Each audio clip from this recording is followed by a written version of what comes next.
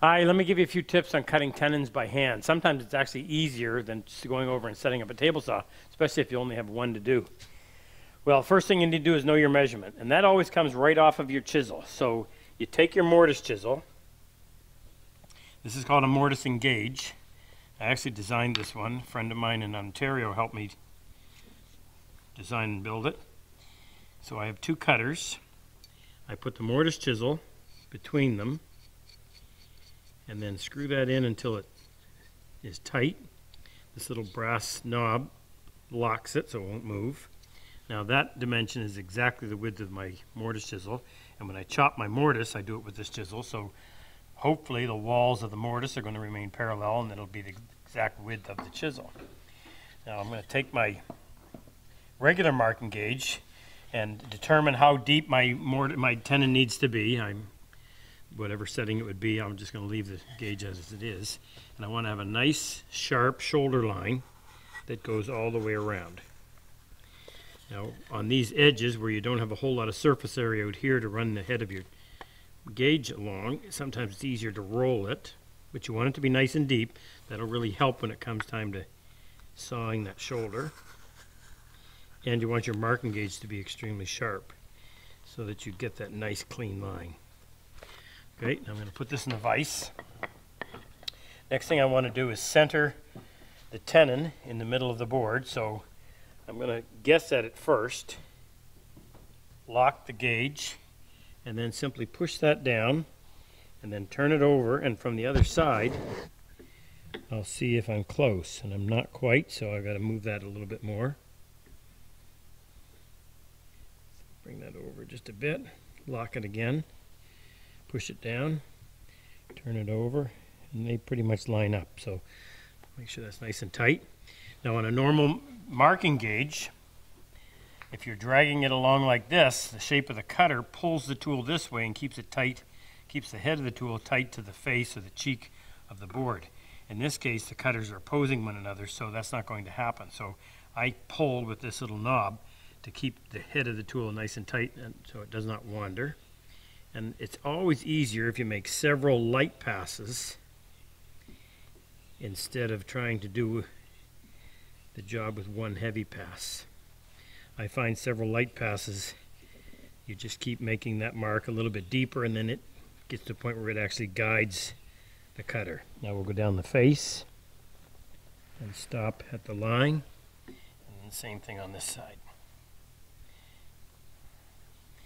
Now I need some light on this, and I'm going to use a tenon saw. So how is a tenon saw different than any other? Well, it has rip teeth designed to cut parallel to the grain. Mine have little starter teeth up here.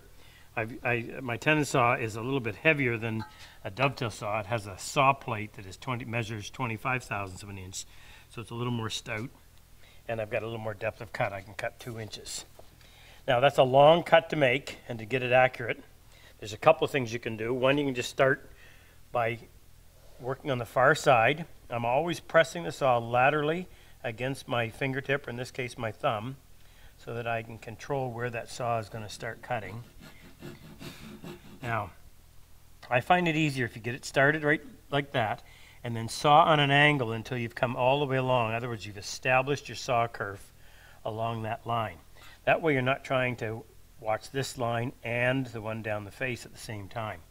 Now, this is going to cause me to drop down, so I'm not sawing at too great of an angle, or else I'd be down at the bottom before I got all the way over here. And if I need to make adjustments, I can pivot from here and just alter the saw so that it is following the line.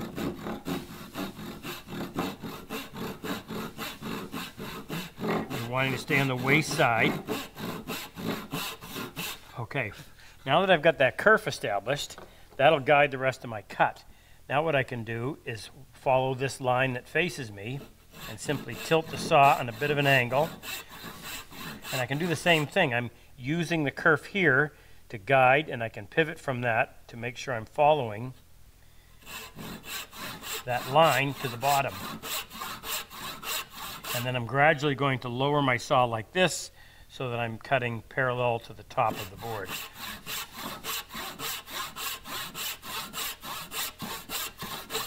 And then I'll just take this down. Sometimes if this cheek out here is too thin, I'll actually push against it, and that'll help make the saw track.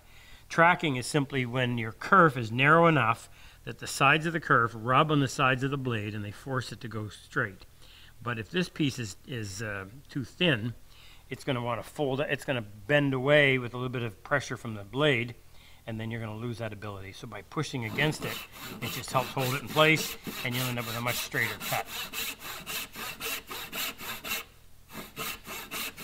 Now, just before I finish that, I want to show you one other way you can help get this cut started that sometimes will make it a lot easier. I'll take a chisel, and I'll come in here in the waist and just make a little shallow trough up against that marking gauge line. You want to have a nice sharp chisel, and you're going to go easy on this. You don't want to blow by that line. But what this does is it gives you a shoulder or a nice flat face to saw up against. Let's get that stuff out of there. Make this one just a little bit deeper. Now I can set my saw in there. I can feel the teeth laying right up against that wall.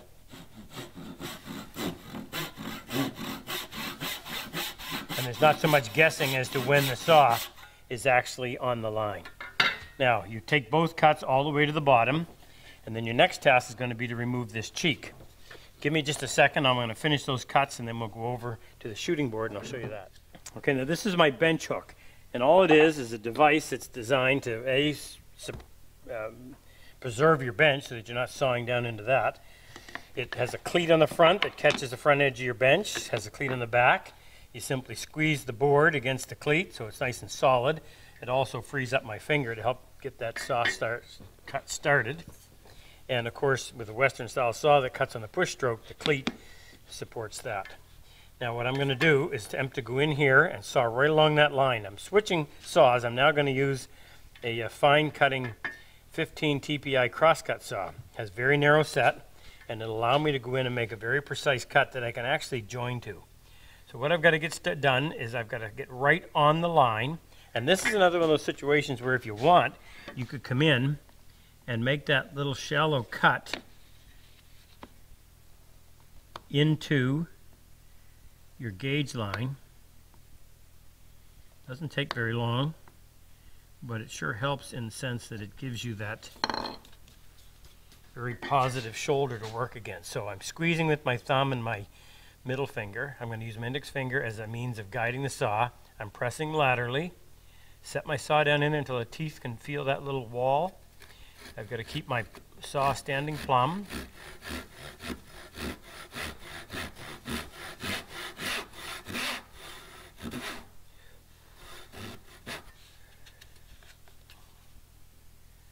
Get that cut till we're all the way through, but I don't want to cut into the tenon. And I may not have, well, actually I haven't gotten all the way down, but I don't think I made my cuts with the tenon saw deep enough either. There you go.